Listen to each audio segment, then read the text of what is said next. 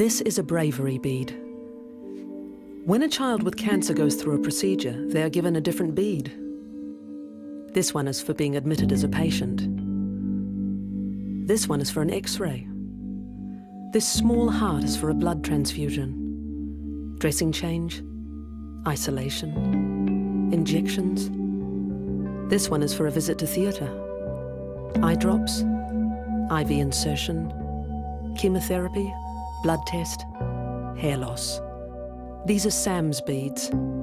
The Child Cancer Foundation was there for Sam and her family every step of the way.